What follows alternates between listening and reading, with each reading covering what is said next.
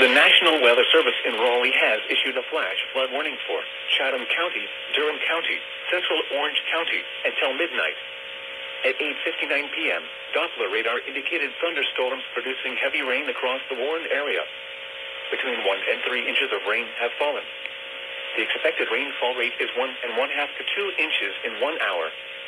Flash flooding is ongoing or expected to begin shortly. Hazard, life-threatening flash flooding. Thunderstorms producing flash flooding. Source, radar. Impact, life-threatening flash flooding of creeks and streams, urban areas, highways, streets, and underpasses. Some locations that will experience flash flooding include Chapel Hill. Turn around, don't drown when encountering flooded roads. Most flood deaths occur in vehicles. Repeating, a flash flood warning has been issued until midnight Monday for the following counties in North Carolina, Chatham, Durham, and Orange.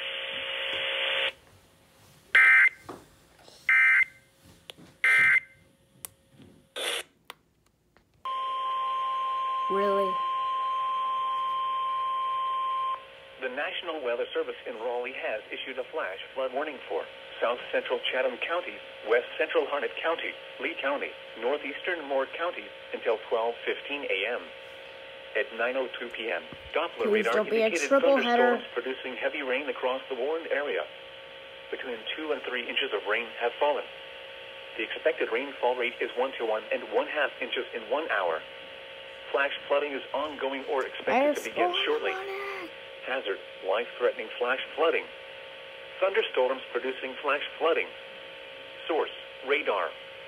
Impact, life-threatening flash flooding of creeks and streams, urban areas, highways, streets, and underpasses.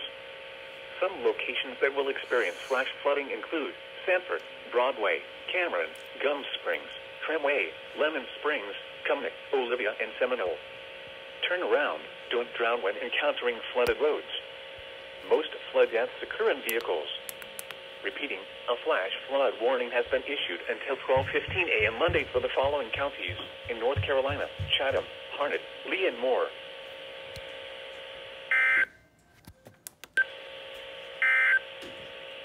The National Weather Service